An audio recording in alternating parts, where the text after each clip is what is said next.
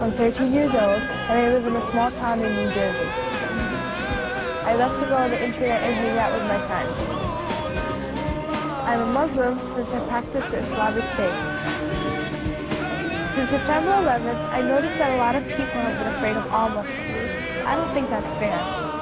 This is the true story of what happened when Nagin asked Merjem to show Nancy what it was like to live her life.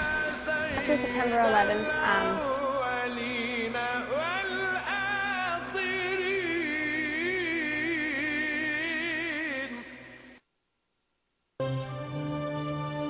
thanks. When I got to school that morning, I became pretty nervous. So I didn't really know what to expect and how I'd react to them or how they'd react to me. When I walked in the door, Sister Irene greeted me. Assalamu alaikum. Welcome to Teaneck Al-Ghazali High School. She gave me the school uniform, the traditional school uniform, which was just a long dress to cover my body, and a hijab, which covered my hair and my neck.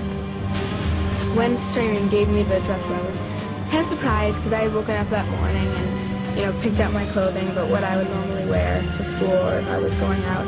And then when she told me I couldn't wear that, it was really surprising.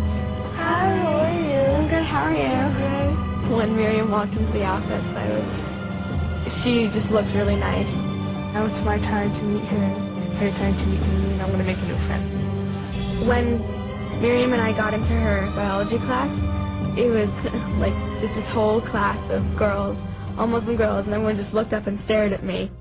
I felt like the night they were all upset at me because I was pretending to be a Muslim girl and just walking in and wearing their clothing, just like a pretend not real.